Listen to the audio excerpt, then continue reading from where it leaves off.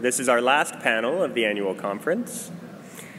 We have a moderator in Jeff Summerhayes, who is a member of the Executive Board of the Australian Prudential Regulatory Authority and also a member of the IAIS Executive Committee, but also a moderator who can deal with adversity, as he had to deal with two unfortunate, though very understandable, panelists who could no longer attend. But we're also very fortunate to have two very resilient panelists who thankfully represent the supervisory side, who are able to show that in the face of adversity and on short notice, they can come and bring their A game. So let me start from the far end. Mr. Peter Smith, who is the Managing Director of Strategy, Policy and Risk at the Dubai Financial Services Authority, followed by Mr. Hiroshi Ota, who is a Deputy Commissioner of International Affairs at the Japan Financial Services Authority, and until yesterday was also the Vice Chair of our Executive Committee.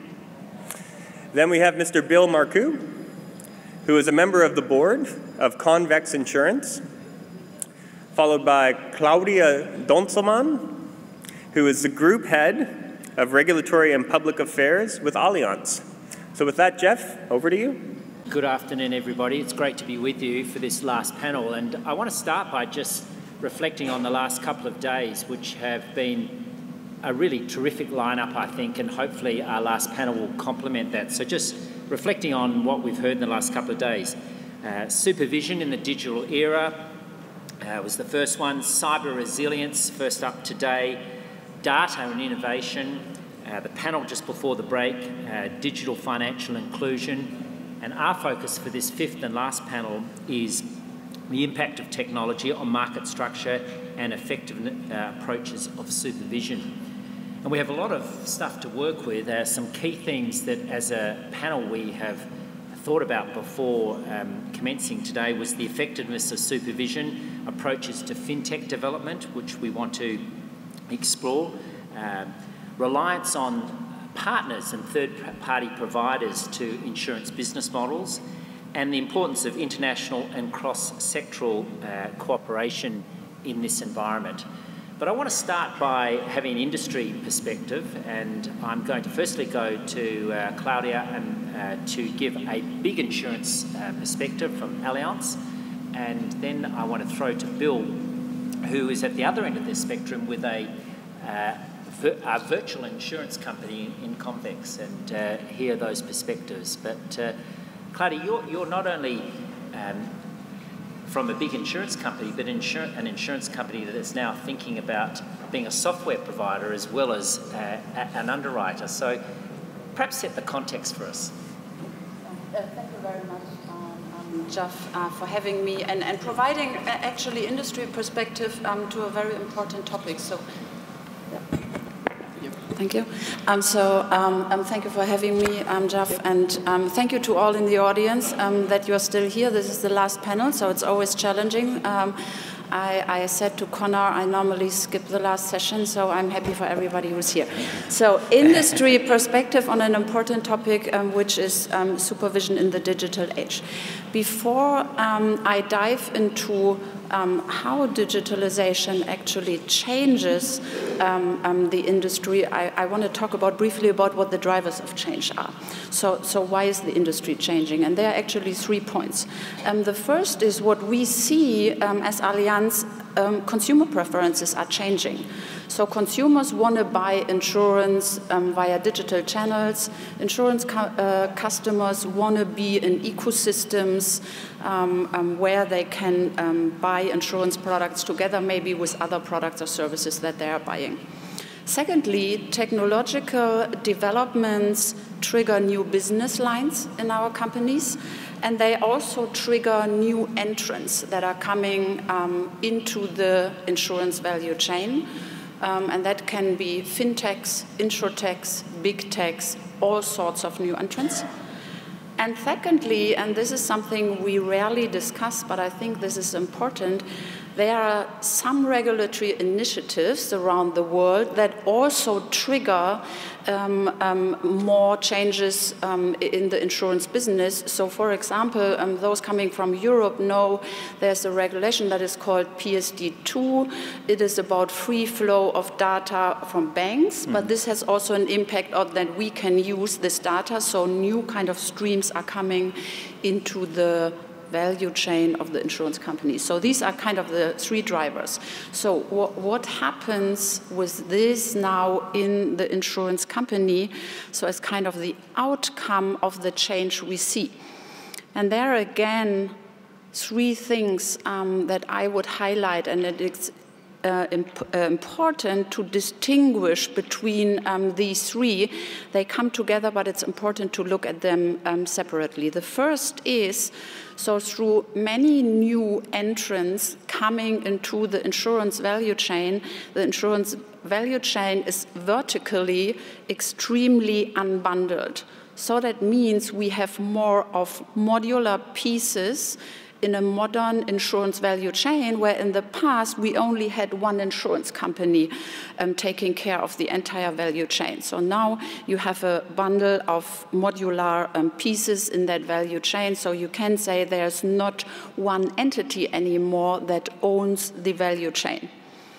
Second is, with digitalization, we go more and more into B2B2X partnerships, and that is what Jeff was just referring to, and a press release we have given out yesterday, where Allianz said we are now partnering with Microsoft on digital insurance or InsurTech, and actually this is about giving, well, certain and important parts of our insurance platform into a cloud hosted by Microsoft, and then offering this platform as a service to other insurance companies.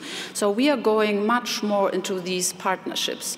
And it is important to distinguish between the second point and the first, because the first is often seen as an attacker. It's often seen as competition coming through the new entrants, but it's important to understand that we also like to have these new entrants because they can add to the insurance value chain and they can add to the things that we are good in. And then the last thing is, this is not the fragmentation which we had first, but it's more with digitalization, we go into business models that feed into the ecosystem requirements of the customer, which means we often go cross-border. So we as Allianz just set up a direct player, and that direct player sells insurance services cross-border. And so we are currently dealing, and we come to that later, with many supervisors, and that is kind of the challenge we have in that value chain. So there are plenty of issues in there for supervisors, from what I've just heard. I mean, before going to Bill, how much of a cultural challenge has that been for the organisation to become a software provider? And, you know, I'm thinking here as a supervisor, that's a challenging thought. But you know, that is a pretty big shift. Just briefly. Yeah. I mean, that's a big challenge in an organization. So the first challenge really was this is giving something up, and that is with the announcement you're referring to. So being a service provider is kind of, you're giving up the things you owned on your own, and you're giving that to others. So that's a... And this is to other insurance companies? To other insurance companies. So you would be provide a platform to other insurers to use an Allianz platform in their markets? Well, actually, it's with the partnership with Microsoft, right? So we are giving pieces of our insurance platform into the cloud hosted by Microsoft, and then other insurance companies can use this platform as a service. Right. So it's not that we are the service provider, so we are working with Microsoft, and that is important, actually. But yeah, it's a cultural shift. So it's a mindset shift, and you all know that cultural change is the most difficult change, and it takes a lot of time. But it's also an educational challenge, because you need people with other mindsets and also people with other knowledge. So it's an entire change in the understanding of what insurance is. So I'm keen to get Hiroshi and Peter's reflection on what you've just said. But before we go there, Bill, you're at the other end of the spectrum in terms of your firm that you're on the board of, which I think you describe as a virtual insurer, but I mightn't have that right, so unpack that for us. Certainly, thank you. It's a great pleasure to be here, and I must say, Jeff, as you noted, the conversation over yesterday and today has really set up, I think, a lot of the issues that we'll dive into here today. But I'm here speaking as a board member of Convex Insurance Company. I think, let me give you just a very brief description of what Convex is, because it is a startup insurance company. It's a startup insurance company that raised $1.6 billion and launched this year, so it has some financial resources behind it. It is a Bermuda holding company with a Bermuda reinsurer, but the main operating insurance company is based in London, regulated by the PRA. Convex is led by two industry veterans, Stephen Catlin and Paul Brand.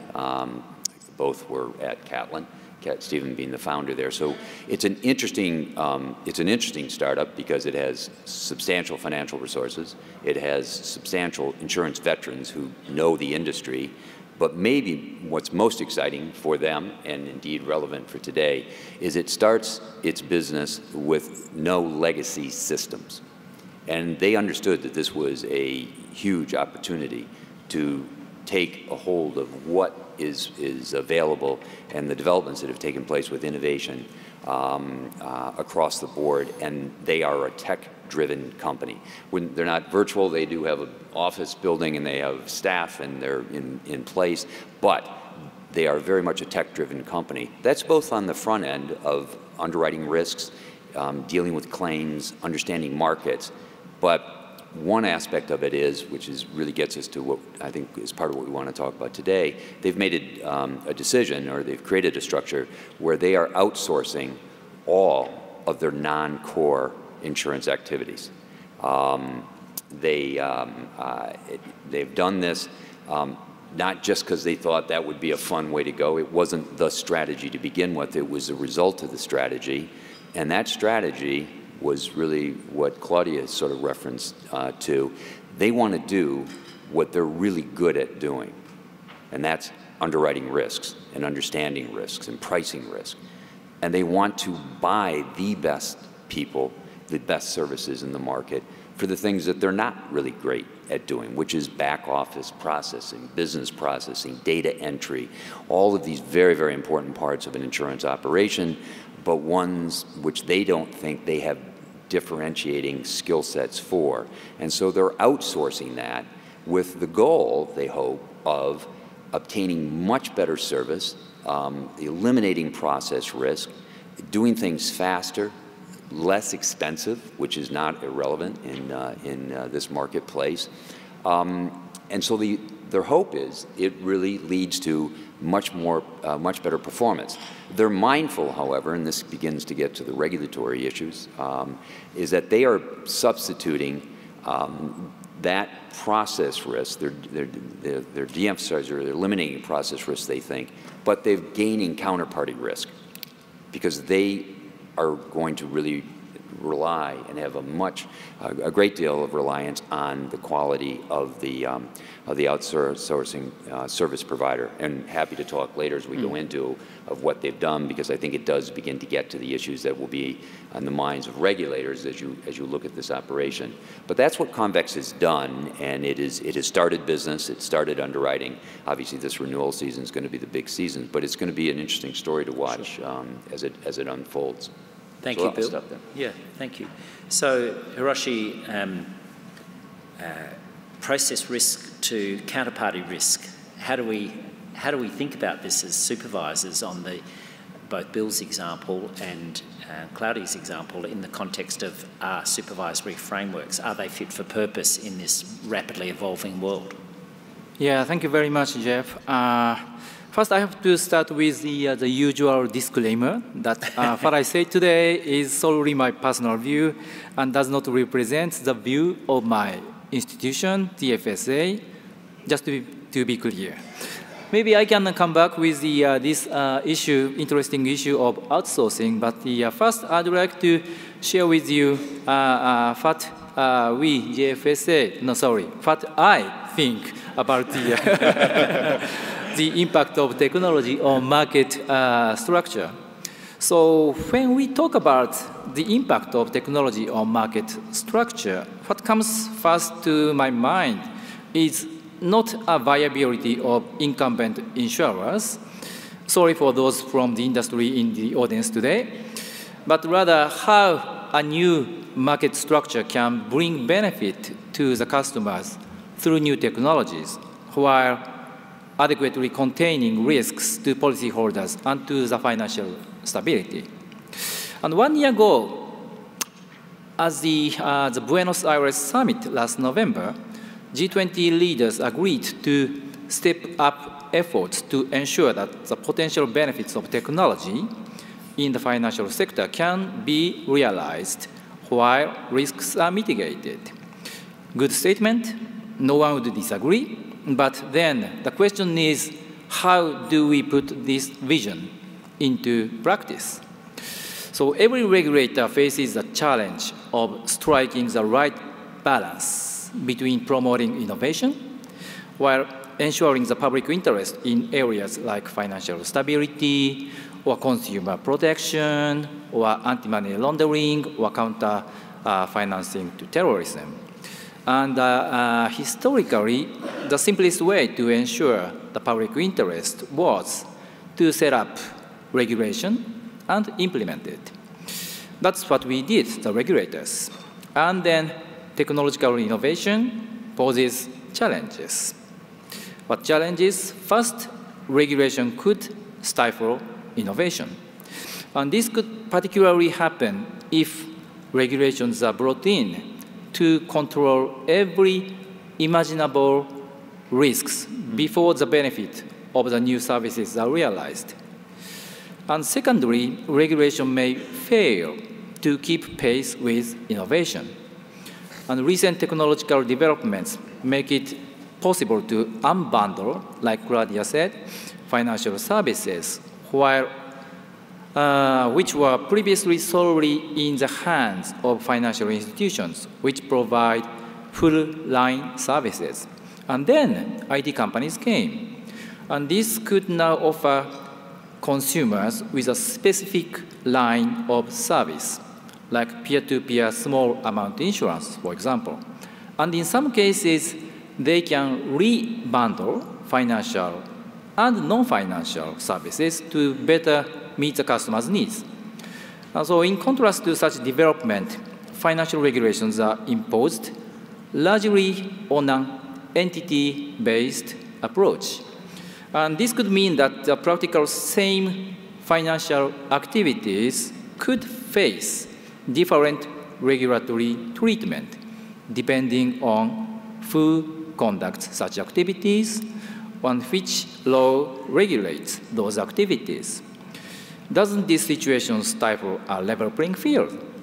Doesn't this situation overlook firms exploiting regulatory loopholes? That's our concern. We probably need to explore activity-based or function-based financial regulations, which also should be cross-sectoral. That's a big challenge for every financial regulator. Maybe I stop here. Yeah.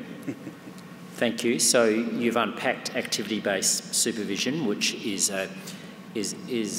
where I think we should explore further. But Peter, what can you add to that, to those perspectives? I think in terms of how technology is affecting the structure of the market that we need to regulate, I think we see several trends. Some of those trends are facilitated by technology. Some of those trends are only possible because of technology.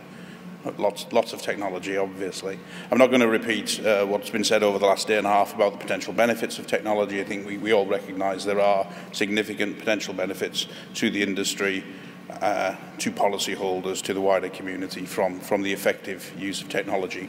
What I would note is that in this particular region, millennials are the largest age group and the least insured, just as a flag for anyone who wants to come and do business in the region. But there is a significant shift in how people expect to deal with financial service providers, as Claudia has already noted. We see two trends that are relevant for market structure. On the one hand, we do see new entrants to the market looking at very specific and often very, very small pieces of the overall value chain. This is in the Gulf region? In the Gulf region, yeah, and more broadly, but in the Gulf region. And so we do see a fragmentation of service provision. That doesn't necessarily lead to a fragmentation of regulatory responsibility, but we certainly see a fragmentation of service provision. And on the other hand, we see that there's an increase perhaps in some aspects of concentration risk because lots of people are using the same providers, whether they be cloud providers or whether they be a situation where everyone, for example, is using the same blockchain provider for claims processing or things of that sort. But we see a change in concentration risk, a change in potential critical points of failure within the system. So those are the real structural things we see. I think the other thing that's worth noting is that the large majority of the new entrants we see are not like Bill's firm. They are firms that are actually technology providers to existing financial services players. That's what we've seen so far. And because of that, our engagement with them is necessarily different than it would be with a firm that actually needs to be licensed by us and regulated and supervised on an ongoing basis. But I think one very important point that I would stress for all supervisors is that doesn't mean you can ignore them just because you don't need to regulate them. So Bill, reflecting on both Peter and Hiroshi's comments, I mean, your background is as a lawyer and you have been in and around the IAIS for many years and both a commentator and a supporter on its activities. Hiroshi touched on activity-based supervision, and in the context of where the association is and where the market is developing, what would be your reflections on the fit for purpose of our current frameworks? Well, I think it's an area that needs a lot of conversation and discussion around it. And today's, part of that discussion, and it's an important part of it, and it's to the IAIS's credit that it's putting this out up front there. I guess I would frame it this way. There are new activities in the marketplace. There are new players doing new things, and so there is new activity that the regulatory environment needs to react to. But in my mind, I'm not sure that leads to activities-based regulation, because I think that might be, well, then you as a cloud service provider are doing something so that's of interest to us as insurance supervisors, so we're going to try to regulate you, the cloud service provider. So can I challenge you on that? How do you make your regulator comfortable with your swapping process risk for counterparty risk? So what assurances are you have? Tell us about that conversation with this model. I will do that, because I think the supervisor can still concentrate his regulatory attention on the insurance entity. It could be an intermediary, but let's use a carrier at this point. But it's rethinking, and I think the important thing for the regulators here is they need to be aware of what's happening. They need to know how to look at the entity they do regulate, insurance carrier, and then understand what are they doing, as you say, if they're outsourcing a lot of information. But it's really it's the indirect power, I think, and I think there are a number of existing regulatory tools that they have. Insurance regulators require, risk management. They require that you have good systems in place. They require that you have good governance in place. And I think it's using those where there needs to be, the regulator should ask the questions. I can tell you what Convex did. I think it's what insurers should do that are making big moves in this space. Talk to the regulators. up front, not waiting for a sense that, is there a problem, but explain what you're doing, what safeguards you're taking, and indeed, convex, I think, this risk factor is a huge topic of conversation. Sure. It's a topic of conversation in the board, in the senior management team, and down through that. And they did, both in terms of the due diligence they did before choosing their service provider, very intensive contractual provisions that have service levels, have weekly, monthly monitoring, have escalation clauses, actually has a governance for the relationship with the service provider. And so I think it's where regulators, if they increase their knowledge, and I think it's a learning process for everybody in the system, but they need to become more sophisticated about what is happening, how it's happening, where the risks are, but then probably using to better advantage sure. pre-existing regulatory authority, but in a different way. That's the innovation on the regulatory side, I think, as opposed to we have to reach out and give a bear hug to a greater part of the global economy and say we're gonna govern this as well. But that's some thoughts. So, Hiroshi, if Convex was, and I don't know whether you are or you aren't, but operating in the Japanese market, I mean, how would you approach the regulation of that, of the business model that Bill has described?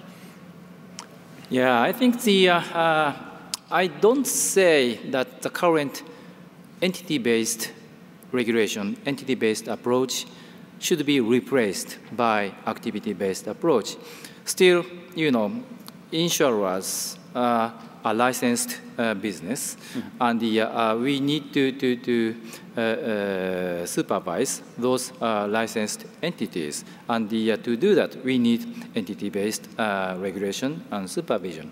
But I was going to say is that since now the whole value chain of insurance business can be unbundled, maybe we can add as a new perspective a sort of the activity-based approach, and so that we can adequately concentrate on where our supervision really is needed. So I think to use the best of my supervisory resources, and also to better protect the consumers, I think we need to, you know, cleverly use both entity-based supervision and also the activity-based supervision. I don't know exactly how we can do that. We are just starting to explore this new approach, but I think that is a way forward that we are doing. Peter, anything to add on that? I think just a couple of things. I mean, we license legal entities to perform activities. We've sort of never really separated the two in one sense, and like most regulators, we like to look for somebody who's legally responsible for the things that are going on, and I can't see yet what a model where that isn't the insurer would look like. So I think I agree with Bill's point on that. I think the other thing is that outsourcing and third-party service provision isn't new. Yes, it's been a long-run trend, really, in the insurance sector and in other sectors, and so supervision of those aspects of business is not new. I think it's taking on an increasing importance over the last few years, and will continue to become ever more important. And I think that leads to the licensed insurer having to be very, very careful about the partners that they do select, and because they're the ones that we're going to look to first, at least under the current model, when something goes wrong.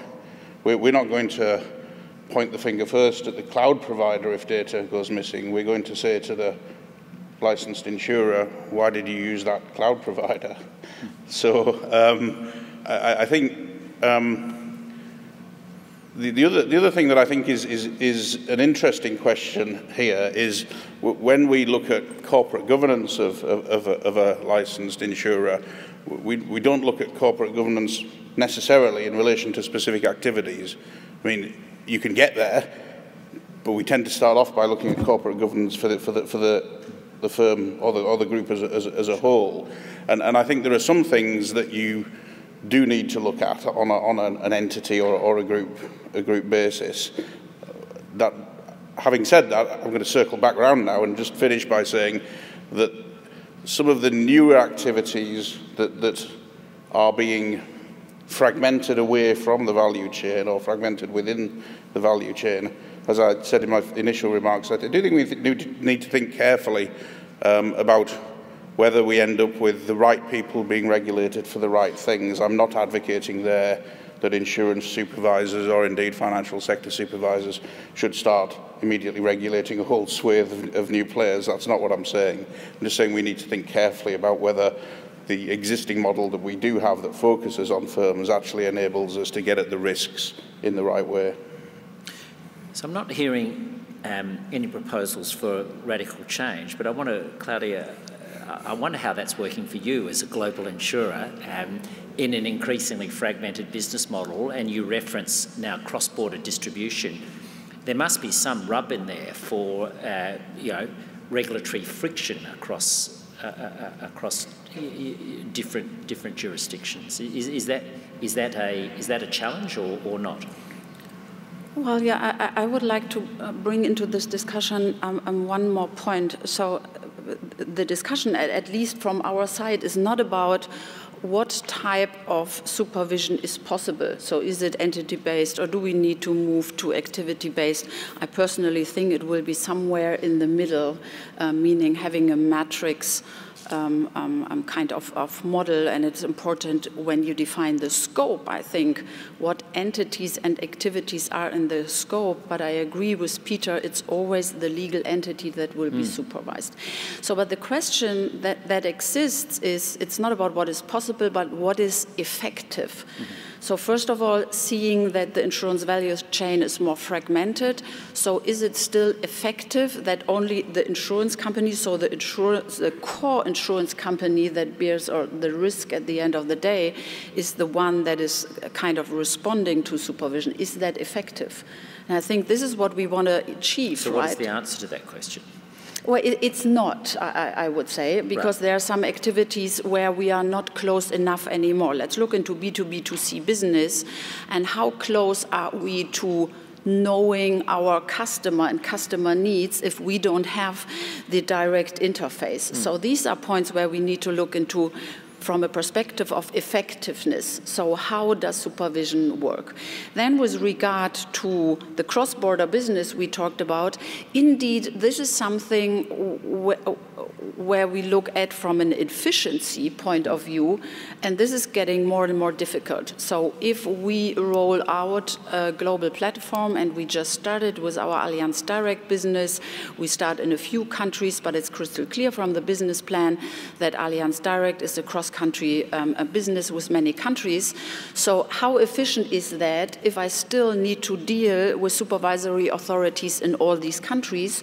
Or would there be room for a model that has more of a subsidiarity idea, so meaning the home supervisor of where the carrier sits, so this Allianz Direct is kind of the main supervisor, or let's call it, we already have the language, the group supervisor for that platform, and has a special role, and that is not defined yet.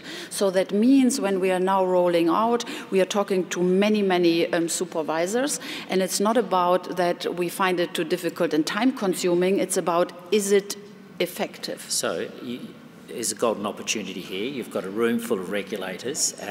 Here's your opportunity to articulate how it should change. So you have said it is not as effective or as efficient, as perhaps is optimal. Are there particular areas which you would say that we as regulators should focus on to improve that market efficiency? Well, yeah, I think the basis for such a model is already in place, at least, I mean, in Europe, with the implementation of Solvency II, we have the group supervisor with special roles. So it's probably more of a further development of that model of the group supervision. And we say, what does group supervision mean in times of digital platforms? And how can we further strengthen, further strengthen the role of the group supervisor in this cross-border business? And with digital platforms, is that a different paradigm to traditional platforms in terms of group supervision? Yeah, I would say so. So the basis is there because currently the group supervisor is kind of orchestrating the college of supervisors, right? But the question is, are there more powers when we come to business that doesn't stay in the boundaries of one country, but that goes cross-country? Bill? You know, what I think that last point there is the important one, and the tension that can arise, because unlike some group activities where solvency regulation at the group level, you can understand the group-wide supervisor having that authority. But here, if you're indeed outsourcing or using technology in some form, and it's a company that has multiple subsidiaries in multiple countries, getting back to the activity, the insurance supervisor in each one of those countries would rightly look at what's my insurer doing. And if it's part of this group outsourcing mechanism, because that's the way the group has structured itself, that local supervisor will rightly say, well, wait a minute, I want to have rules related to that part that relates to policyholders in my country and in the subsidiary or the branch that is in my jurisdiction. And I think it's there that there is this potential, because things are moving so quickly, that if countries do different things to answer that question, you're going to wind up with regulation thwarting a move towards more efficient ways forward. Now, because you're provocative, you're going to say, okay, so how do you prevent that, right? I can anticipate the question, but it's difficult, because but the goal, I think, is clear. You want as much harmonization and coordination as possible in this area, so that you don't have the drag, you don't have the impediments of rolling out technological plays that could benefit, you know, all the operating entities within a group. But I think those are, I mean, that's getting into the very, very tough questions, and I think you know, further discussion of what some of the solutions would be, then have to go to, you know, what can we do to make some harmonization. Yeah, sure. So how about we go to you, to the audience, and so open up your Menti app and let's ask your reflections on this challenge about the regulatory framework. And we should have the first question up there, which is your current regulatory framework sufficient to ensure adequate oversight of the possible risks from outsourcing or different business models? Difficult to read there. Yes is A. No, but we have a plan in place to bridge the gap over the next year, or no. You know, full stop.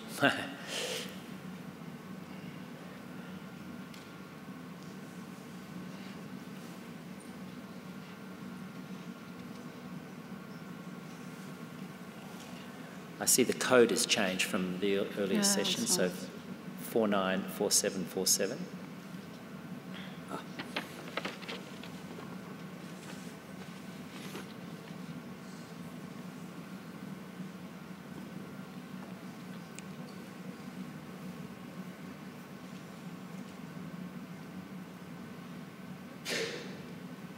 Numbers are building.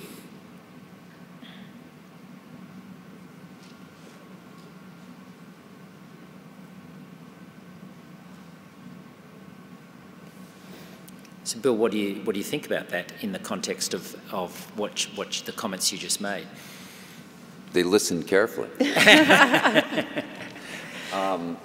I'm surprised, but I think it may be the right answer. Again, I think there are tools that are in place.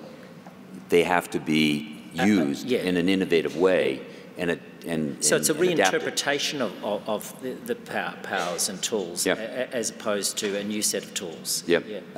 I think there's, obviously, I think there's some areas where indeed some new things, but I think overall that I would agree with the polling. Hiroshi? Yeah, I think, okay. Yeah, I think it's quite interesting that we have fair amount of the answers who say no other, including adopting wait and see approach. I think maybe with regards to the outsourcing issue, maybe we can think about two things. One is whether we have a sufficient regulatory framework for that, and whether we have sufficient resources to implement the supervision. And my sense is that many countries do have a framework, but also many countries do not have sufficient resources, including my own country. So I think that's going to be a challenge for supervisors in coming years. But with regards to the framework, I would like to add that the newly revised ICPs and the adapted common frame provides a very good base for the international supervisor cooperation. So I think with the new ICPs and common frame, I think at least the regulatory framework can be enhanced in coming years. So Peter, picking up on that, cooperation, capacity building within supervisors, cross-jurisdictional cooperation internationally. How do you think about it in the Gulf region, which is a relatively new insurance market, growing rapidly? How have you built those capabilities, and are you building a new model that I think we're a bit like the answers to the question. We're a bit reliant on existing structures, and there are some new things happening. But for us in Dubai, we supervise an international financial centre. The sort of implication of that is that most of the firms we supervise, and certainly nearly all of the insurers that we supervise, are from somewhere else. So international cooperation is an absolute key to us being able to do our job, and being a signatory to the IAIS MMOU, for example, is an absolute boon in enabling us to do our job well. So international cooperation has always been sort of part of the DNA of what we do, but it's becoming increasingly important even in that environment, because we see that the challenges that we face from the fact that somebody can have a business based on if I'm old-fashioned enough to say, a PC in their bedroom. If people still use PCs, I suppose. But but somebody can have a business that can reach globally from a computer in their bedroom, and the regulatory world, as Claudia and Bill have mentioned, is simply not structured to deal with that global reach without a lot of impact on the person who set up that business. So I think. We cooperate within the UAE. We work with the insurance authority, and we work with our colleagues in the ADGM on insurance matters when we need to. Within the wider region, the Arab Forum of Insurance Regulatory Commissions has now been relaunched as the Arab Union of Insurance Regulatory Commissions, as one of the sort of regional groups, and I think that cooperation is. There are vehicles for cooperation in the sort of traditional manner, but we're also, on the technology front, we're part of what's called the Global Financial Innovation Network, which is not a standard-setting body and has no aspirations to be a standard-setting body. It's just a group of supervisors globally who are interested in innovation and who are interested in trying to deal with the fact that if you've got a startup firm with a great idea that wants to do things in many countries, for that firm having to fill in 17 different application forms to work in 17 countries might be an insuperable obstacle to them ever getting their idea off the ground. So it's about trying to think about whether there are better ways for us to supervise at a practical level and to facilitate the development of innovation. As I say, it's not about standard setting, because there are the IAIS and other bodies are in a place to set standards anyway, but it is about the practical day-to-day issues that technology throws up in terms of small firms, for example, with good ideas wanting to do new things, sure. and how we can facilitate that.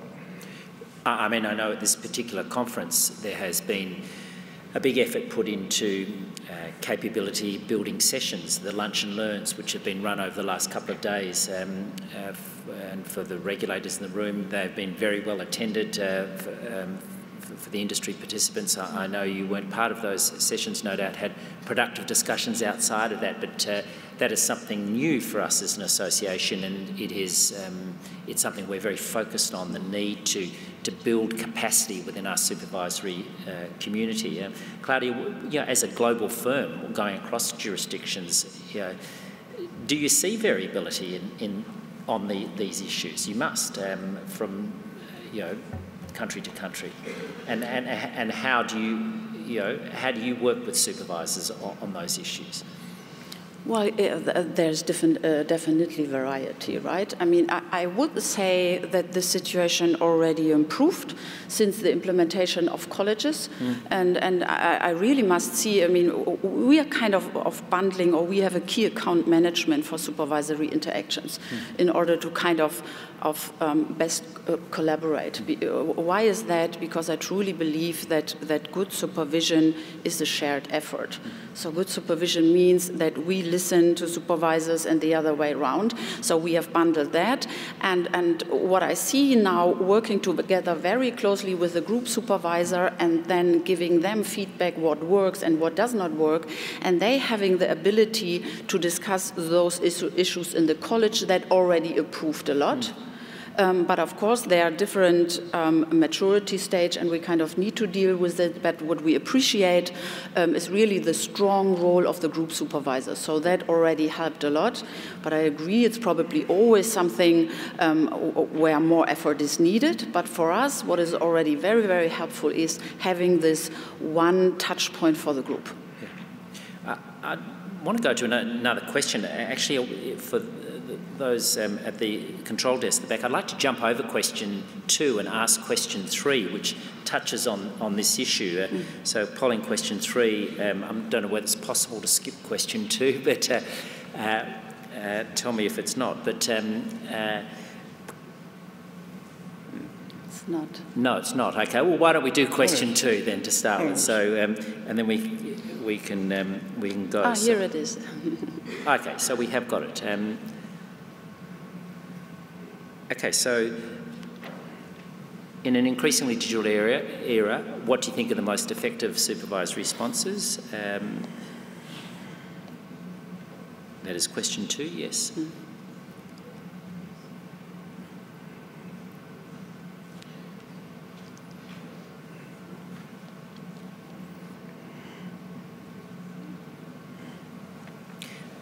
This was picking up some on the points around activity-based and increased focus on operational resilience.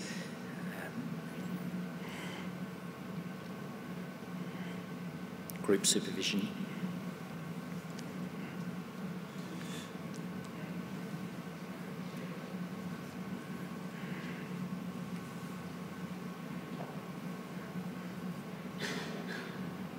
Well, that's a strong response. Mm-hmm.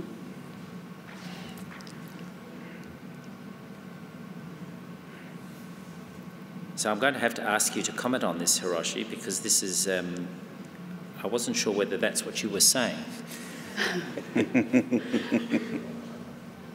So as I read that, supervision will need to shift from an entity-based approach to an activity-based approach, which will require expanding the regulatory perimeter.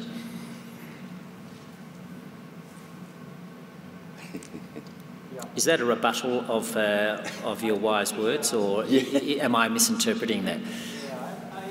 Today I'm glad that my concern is widely maybe shared with the audience.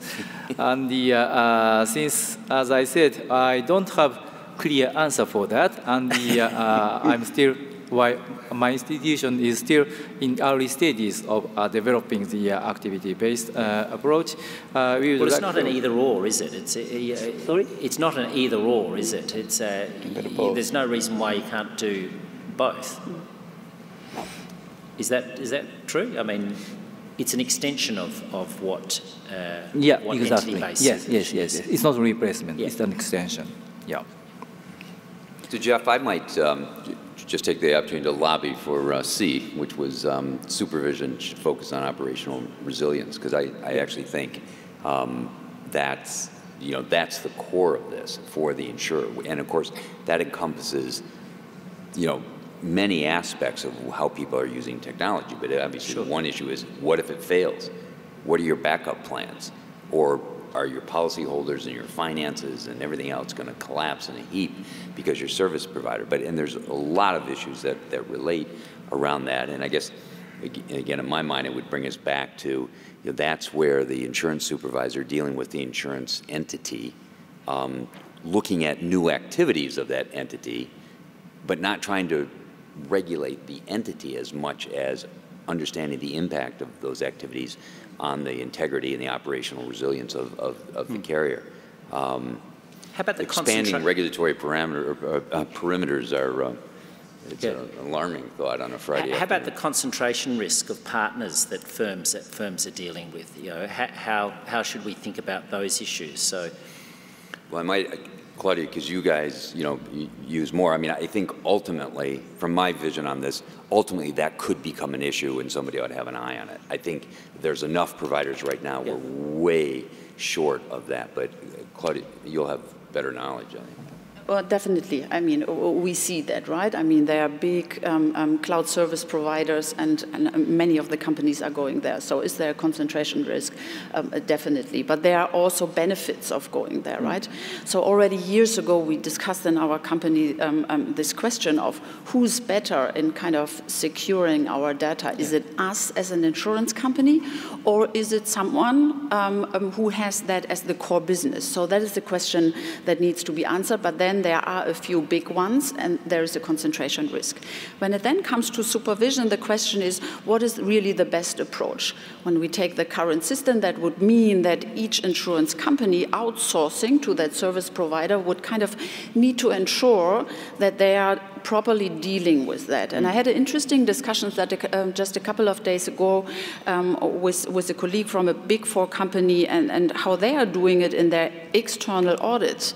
So they have approaches where they are working together with the external auditor of the service, the cloud service provider, to get an independent report and kind of base some of their assessments on this independent report. So the question is, yes, there will be concentration risk, but on the other side, these are the guys who professionally secure our data. So it's not bad only, there are also opportunities. The question is, how do we leverage their security net in order to be sure that we fulfill the supervisory requirements we have? So again, there's a capability and cultural issue within firms and within supervisors of understanding all of that. Yeah, and here comes this connotation of activity. I think we need to shift our mindset into that we have a variety of activities, and not all of these activities are sitting in the regulated parameter. So some of them are sitting outside, and we need to have a discussion how we get our arms around it. So we as an industry, but probably also you as supervisors, and then having a definition of what is in scope and out of scope with regard to supervision. And there you have activities, but I agree with Bill, you will also always have entities. So that's kind of this play. It's more about defining the scope and not what is the object of supervision. Good. The regulators at the end. I think Bill's point about operational resilience is important. I mean, it was the cyber session this morning, but essentially operational resilience is sort of the new normal, and in terms of what supervisors are going to be expecting of regulated firms, the skill set of preventing, obviously, but responding to, recovering from, and learning from operational incidents, whether it be cyber incidents or other incidents, is now a core skill set for any financial institution. And that's, again, only increasingly going to be the case going forward. Concentration risk point's an interesting one. You know, in some markets, particularly in some smaller or developing markets, there may only be one cloud provider. And if the jurisdiction, if the country in question also has a policy of data localization, where data has to be held within the borders of the country, even in the cloud borders, then you've immediately got a concentration issue. I think it doesn't necessarily follow from that we will end up regulating cloud service providers. I just don't think it does. I think with all these technology questions, you know, there's sort of I guess a three-point plan for supervisors. You know, we've got to engage with it. But we can't ignore these developments. We've got to think about what they mean in terms of risk and in terms of the challenges that they pose. Is it a risk that we're familiar with, just perhaps in a slightly different guise? Or is it genuinely new risk, and if it is new risk? And then the third thing is we obviously need to act. But you know, we see a lot of people starting to engage with some technology providers, with some FinTech firms, with insurtech firms, and so on. And this is where the capacity building need is really important. We've tried to upskill our organization. We've created within our supervision area a separate team for operational risk, including cyber risk. We've brought in some expertise, and we're using those people who are experts to try and upskill our own people. But as Hiroshi said, we still don't have the resource for what we need to do, and I'm sure lots of other colleagues in the room are in exactly the same position. Well, that's a nice lead into our last audience polling question, question 3. What do you see is the most important role for the IAIS in this area of supervisory approaches to technology developments? And then after I get your responses to that, we'll open the floor to some audience questions.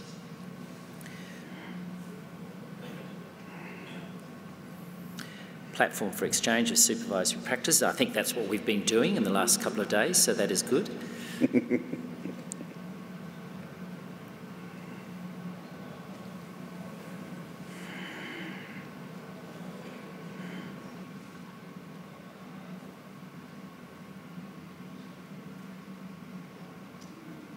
I wonder whether developing guidance, monitoring signalling trends is not rating highly because there's a thought that maybe this is, you know, that regulators are not the area of expertise there. So, but that's... Well, it's all of them apart from the last one, probably. Yeah.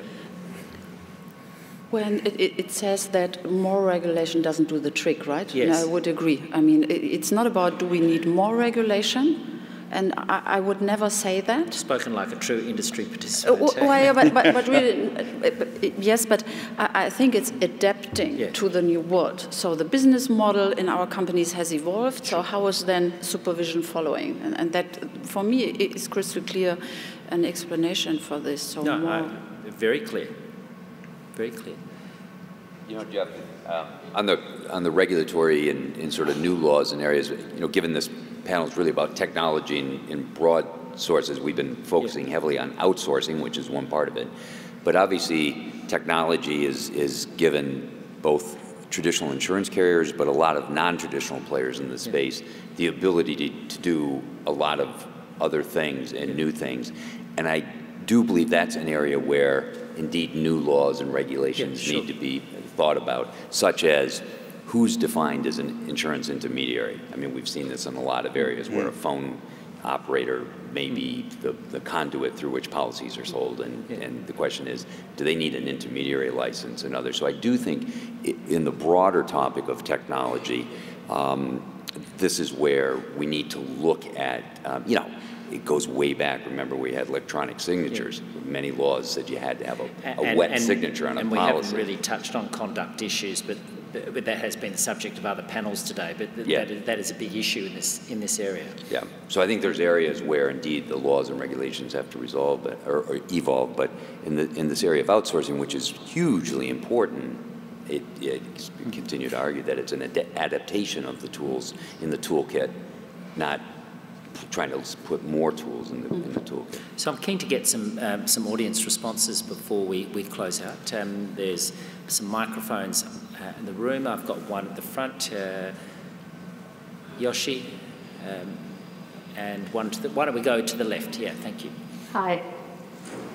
Hi, I'm Marissa, and I'm from AWS, so I'm going to feel the pressure because I know I'm the only CSP here. So AWS is Amazon Web Services. Great. We're a cloud provider. Yes, so perhaps a bit less of a question and more of a reflection, given everything that's been talked throughout the last 2 days, a lot of mention of cloud. So I kind of feel the obligation that I need to say something. But picking up on perhaps what Peter was saying around, and I come from the banking sector, right, where outsourcing's been going on for years. And Peter was saying, perhaps these are slightly different guys and girls. So perhaps we are a little bit different.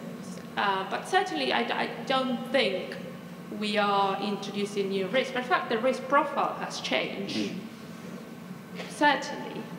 And I think there, and I would put the ball back to you, regulators, is you need to engage with us as well. We're here, we want to talk. You need resources. How should we do that better? Well, I just was wondering why is it that there's no service provider, for example, throughout the last 2 days. Very good question. Connor, you have worked. Well, it's good that you're here, though. And, exactly. But I think, and taking it to us, I think we are also learning the rules of the regulated world. And we are absolutely conscious we need to play by those rules.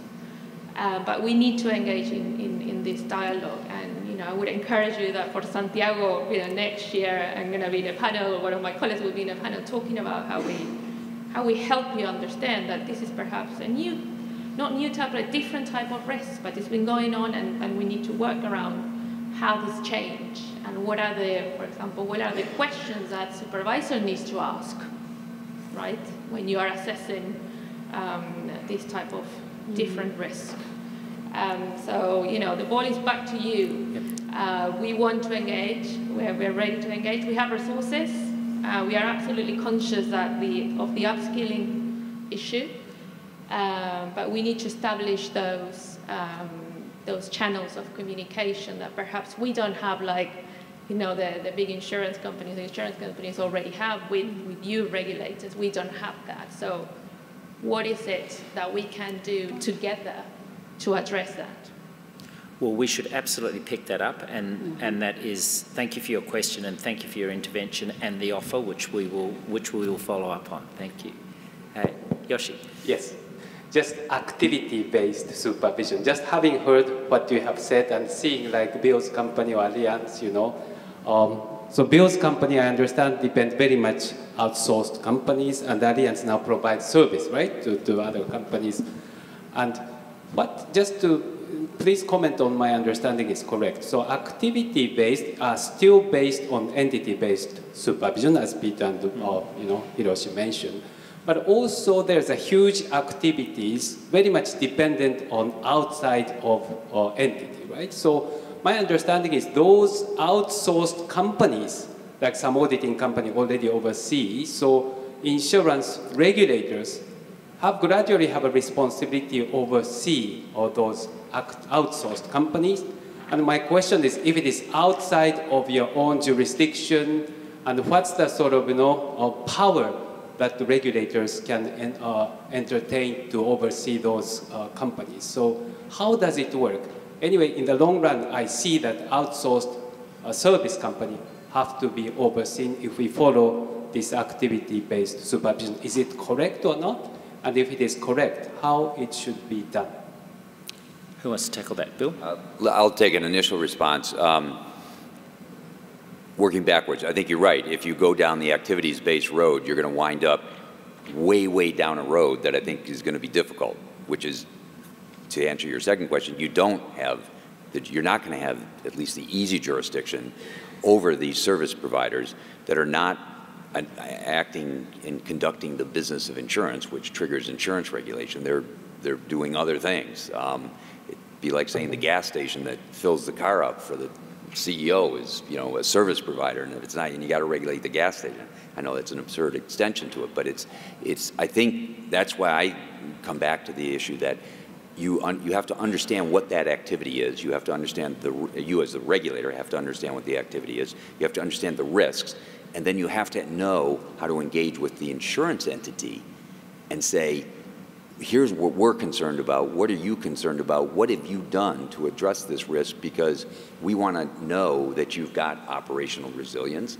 You know, in some ways it falls under, you know, business continuity requirements. And so Yoshi, this is probably the big difference, is it's not seeking to actually directly regulate that new activity.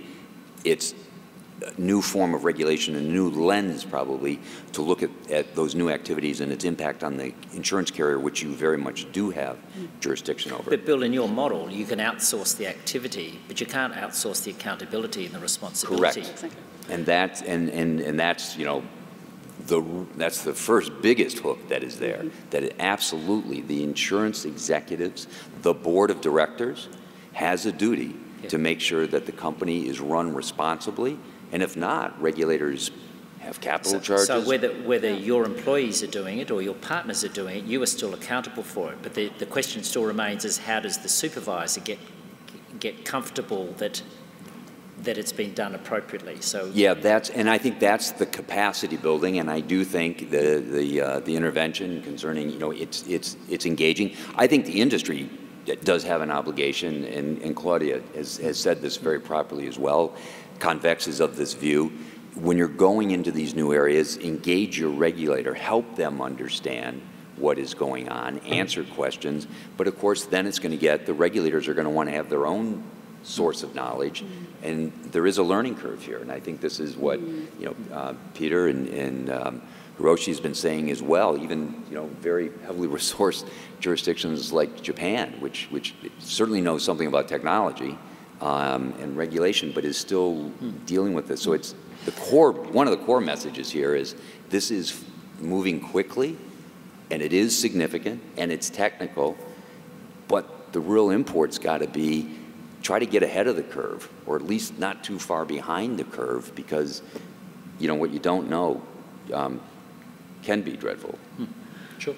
Maybe if I can add, you, Bill, said the insurance company must be accountable, and by the way, we want to be accountable. Because there's huge risk in a situation where it doesn't work anymore, right?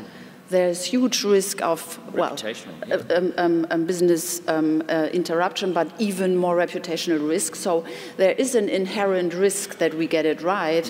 And I agree with you, Bill. We need to understand really who is doing what. So what is the outsourcing company doing? What services?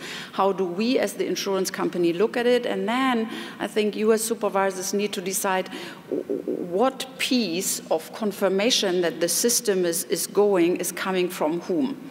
And that should involve, indeed, the service providers. Thank you. Yes. Microphone is middle of the room. Thank you. Good afternoon. I'm Morik Fullilove with the Fullilove Consulting Group. I have heard some discussion about, in a sense, licensing or approval artificial intelligence models. And I think it's partly because of the difficulty of approving and assessing them. So does it make sense to you all that there might be a time in which if you as your, say, Allianz's group supervisor verified that the models had the correct governance and lack of bias and other things, that then in other parts of the world, those supervisors could rely on your assessment of the model and vice versa? And can you see that as a way of sort of an extension of the activity-based, but a little bit like licensing hell, I think?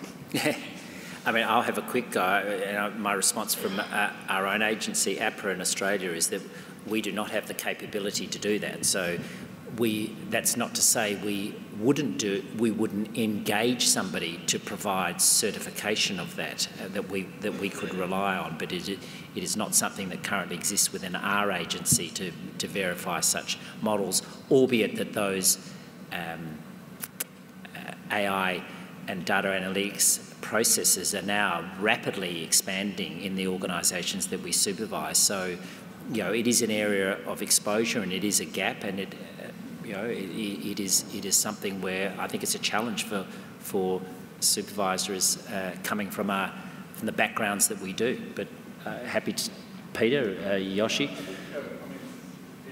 other areas, we have taken comfort from the fact that another supervisor has already looked at, let's say, a group's model, whether that be in insurance or in banking or indeed in some securities business. But most of those models don't suffer from some of the same challenges that AI does in terms of explainability and some of the ethical issues that are being widely discussed at the moment. So I think in principle, subject, as Jeff said, to sort of having the capacity to place some reliance on another supervisor, I think we would be open to that. But whether another supervisor would feel they knew enough about an AI model, I mean, I think for the near term at least, we will fall back on the tried and tested things of getting the firm to explain to us how they have verified that the model works and is unbiased and learns in a sensible way and so on, rather than us seeking to verify it ourselves. But it's such a rapidly moving area and such an area where there are so many open questions that who knows where we'll be in a few years' time. We have time for one more question. This will be the last question of the conference. Hi. Where am I looking? It's me. Oh, right, yes, thank you. So I'm Noor Al-Yahya with the Saudi Arabian Monetary Authority. It's more than a question as to share our experience. Sure. We've been regulating the insurance industry in Saudi Arabia, and in this regard, we just published an insurance aggregator rules where we regulate the aggregator activities. So instead of having an aggregator as a third party or being outsourced, now we require to get a license from SAMA so they can practice, and we can make sure that we listen to their wishes as they would require some flexible requirement. However, we need to make sure that the policyholder information are protected, the underwriting is doing in a good way, because at the end of the process you will buy an insurance from the website. So we want to make sure that the cyber requirements are all fully met, and the policyholder benefit are protected, yet we want to facilitate it more for the policyholders and the companies to spread the products through the market. So I think we've been looking around the world. The closest ideal to it was the price comparison companies, which doesn't go under the supervision of the insurance authorities. So now we are proposing to have it within the authority to make sure that all the activities are respected. Well, that sounds amazing. So thank you for your insight and contribution. That's great. We need to wrap up. So I want to thank Claudia, to Bill, to Hiroshi and Peter, but I actually want to say a special thanks to Hiroshi, who this is his last meeting as Vice Chair of the association, and perhaps this is your last official function as an IAIS Vice Chair and Supervisor. I know you're moving to another role within the Bank of Japan, so Hiroshi, thank you so much for your contribution, and to Claudia, Bill and Peter, thank you also for this afternoon. Please join me in thanking our panel.